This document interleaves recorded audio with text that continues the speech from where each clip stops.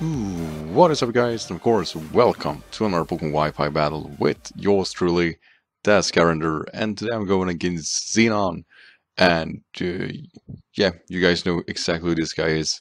He's a very good friend of mine and one of the best pocket supers I do know about. And basically, we're dragons, and as dragons, we're forced to battle each other with the same kind of strategies. And this battle was really strange.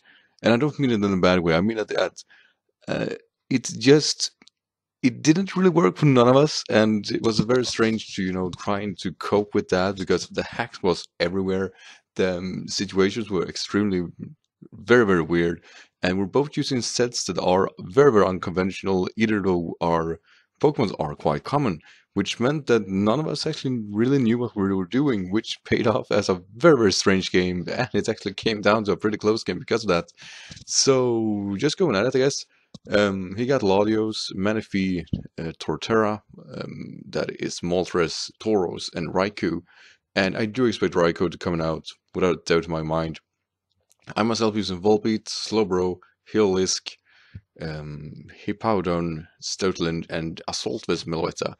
And I'm using Volbeat as a fake out, I guess, because it actually is physical build with U-turn and has it has Prankster and Trick, so it can pass on the Choice Band. But that is as far as it goes. It pretty much fakes the special sets just to hit up really hard. And I was basically scouting here at the start when it was going off. And other than that, I really just needed to overpower Xenon. Xenon is a much better late game player than I am, which meant that I really needed to dent his team pretty early to even stand a chance against a player like him. And you're gonna see how that really works because I was really stressed at the start here, and yeah, it really shows. So anyway, so the start here was actually really decisive for the both of us because I will start with the Volbeat, which is a physical set, like I said, and he'll just go for Raikou. I did expect to go for a Volt Switch and trying to get momentum. I'll definitely do the same thing, but he actually decides to go for a Light Screen, which means one thing and one thing only, that this is a setup poke, which means that he is definitely packing the Reflect. So even though I do a good chunk of damage, I am actually forced here to try to go for my Hippowdon and force him out with an EQ. So I'm gonna expect him to switch out to his defensive wall, which means that I actually can go for Fault right off the bat and trying to do as much damage as possible. Because like I said at the start there, I really need to dent anything that goes to be dented.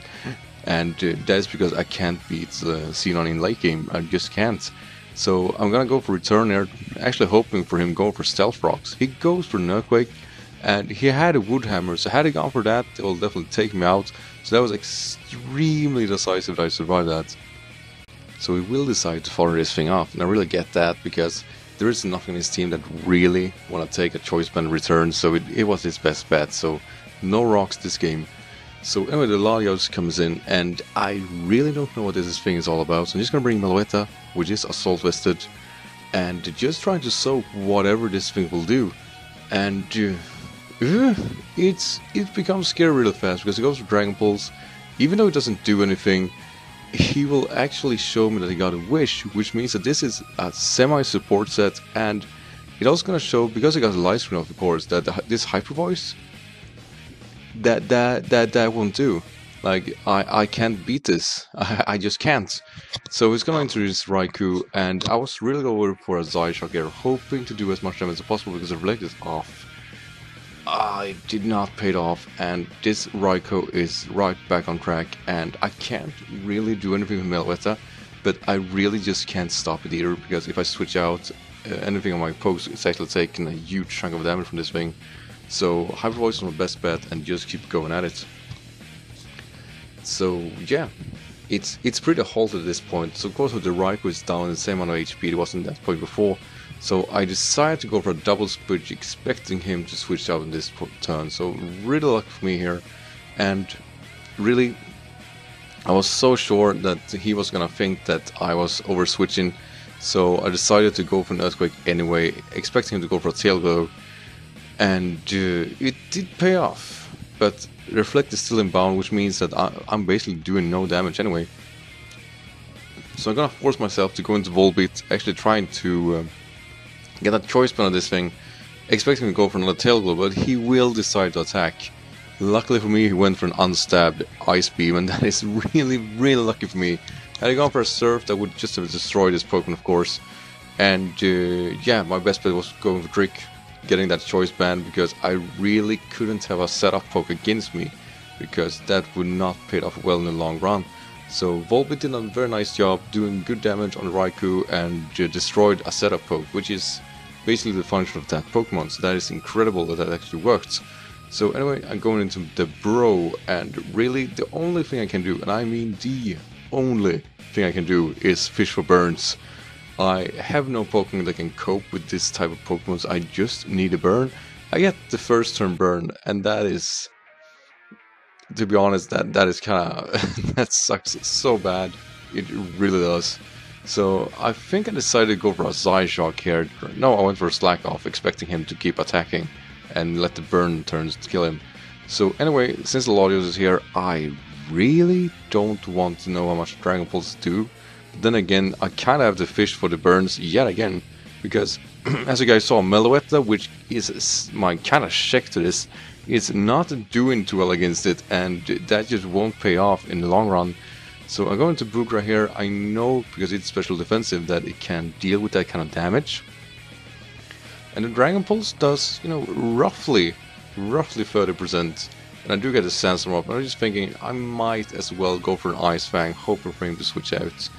But he stays in here, and the funny part is that he goes for a Reflect type, which is a unique move from the Latios and Latias, which means that he will become a Ground type, first off. And second off means that this Ice Fang will hit, of course, with super effective damage, which it would have done anyway because of the Dragon Psychic typing. But that's not the worst part, and when I say worst, I mean hacks worst. Let's get those 10% going and get the free sacks. And really, I mean really, there was not what I was going for, but really since the game paid off like this, it really just went to another kind of level where I basically got a momentum where I can just switch into my Stoutland right off the bat. And here's where I really started to play very predictable, because now I feel extremely safe in my position. So I switch into Stoutland. He's definitely falling off the Manaphy for obvious reason of being burned, and I burned the Chesto and I got a Choice Band. It's pretty much useless. So not a bad switch at all. And then switching to the Tauros, and really thinking about it, I should have attacked here. I really should have. I'm not sure I could have taken out the Tauros, but you know, in conjunction, I really felt what could my Stoutland provide if not like this was a key moment to just stand something. So Latios coming back in here, and it did predict me going for a Scald, and I will fought out this Latios, and yeah, that is unfortunate, but then again, it feels really fair. I never like free sacks, but what I do like is trying to fish for those burns, because like I said there, I have no means of dealing with these Latios or Latias. So finally, and I mean finally, I get a crit and I get a burn. That is just splendid. So the wish is kicking in, so he's getting some backtrack on here, and at this point I was just trying, alright, now I can wall him out, so I'm just gonna go right into Meloetta and pretty much let the burn in conjunction with my damage take him out. So I do decide to go for a Shadow Ball, because I see that as a golden opportunity to get super effective damage because the light screen is off. And it is almost enough to kill him, but thanks to burn I do take this legendary poke out, and yeah, that's like a headache out of the way. But the thing is here, I was in the dilemma if either to go for a Psyshock or a Hyper Voice. I do go for Hyper Voice and I fail, just barely miss the mark. So the Raikou is still going strong and sets up the screen yet again. And this is really like the screen setup that Xenon is doing here really stops any momentum that I could create, and it's working so goddamn well. It really does. And he also gonna show me here that he's a Scarfed Moltres, which means that I went for a Thunderbolt, but I won't outspeed, and a Fire Blast will destroy my Meloetta. And that is just terrible. But I know it now at least that it is Scarf, so I'm just gonna go for my own Scarfer, which being the Saladin, the hill is, and go for a Volt Switch, and does some fair damage. And from here on out, I had actually no real switch into it. I just went for getting some resisted damage, because I know the Fire Blast is resisted, but it still did some fair damage. I mean, resisted damage and taking 40%, I don't know. and go into Saladin hoping that a surf should actually, finish it off. It doesn't. It barely pulls through, and it's go for the Volt Switch. Very safe move there, and I should definitely switch into my Hippowdon looking at it. So it's going into his Tauros, and I really didn't feel like losing my Hildies just yet, in case my Stoutland doesn't pull through. So we go for Rock Climb, and I'll say that's some fair damage. But my Slowbro, of course, can easily wall that out, and I'm gonna take this opportunity to hope for him to actually switch out. And he actually decides to say and go for another Rock Climb, but at least I'm thinking here that, alright, he's probably gonna expect me to go for a Slack Off here, so I can just seize this opportunity to go for Rock Slide. I was though kinda guessing if that would actually worth trying to do, but here comes the Moltres. I did go for Rock Slide, of course, seeing through that he's gonna switch into Moltres, and I miss the Rock Slide. So I'm basically alright, at least get 4 turns off Sand, so he can finish me off with a Fire Blast. I can go into my Stoutland and finish the game, right? This is definitely one of the weirdest turns I think I ever got to experience through X and Y, and I mean, this has come like the end of an era. He goes for Fire Blast, misses, which is unfortunate, so I'll get another shot and go for Rock Slide, and I miss. I never experienced anything like it, and I know we can guess that the sand is bothering us both, we just can't cope with it. But really, this is how it's gonna go down. So anyway, I decide because of another sandstorm turn going that Saladin obviously is not working, so I might as well just fire him off, bring in the Stoutland, and finish off something left in the game, because I know Moltres will not be able to outspeed a Stoutland in the sand. But then we go back to another issue, which is the very real issue that Sand is obviously going to end. I can't do anything about that, but I do expect him to go for Reflector and instead of trying to attack me. And if it didn't do that, I think my Hippowdon could have dealt with it in the end, but I was just basically risking it because I really needed to have some way of finishing it off. And I'm going back to my Boogra here, and I might have firing off my Stoutland thinking about it, but I really thought he was going to destroy me with the Rock Climb, consider the damage before. But there is some mid-max going on here, and it feels like I can actually take another Rock Climb, and he sees that, thinking I'm gonna go for a Slack Off. But really, I just wanted him to destroy this Hippowdon so I can bring in my full for Stoutland to finish the game off. I just wanted to finish so badly with my Stoutland, and it kind of comes to show, so I go for the Earthquake, doing some, I guess, lacking damage because the Reflect is obviously off, which means, or is on, which means I can't really do enough damage. So anyway, he's in the range now where I felt like I can go into Slowbro. I can make him go or die from the very issue that is the Rocky Helmet. So I decided to go with that because really, what else is to do? I do have the game, and I think Xenon did everything in his power he could, but the game just wouldn't have it. The game just wouldn't accept him as a winner. We got so much hacks going on. I got 2 burns without barely an effort. I got a crit burn without effort. I got an ice freaking hacks on him. There was so much things going on that just... It was never really a game about who was the better battler here. It was whether or not who could deal the best with the hacks, and I barely made it through. I really did. So yeah, guys, like you saw there, my basic strategy I had in the beginning really paid off because I did get momentum I very much needed, because as we saw there later on in the game, Xenon really found a way back. He got the momentum, he got things going.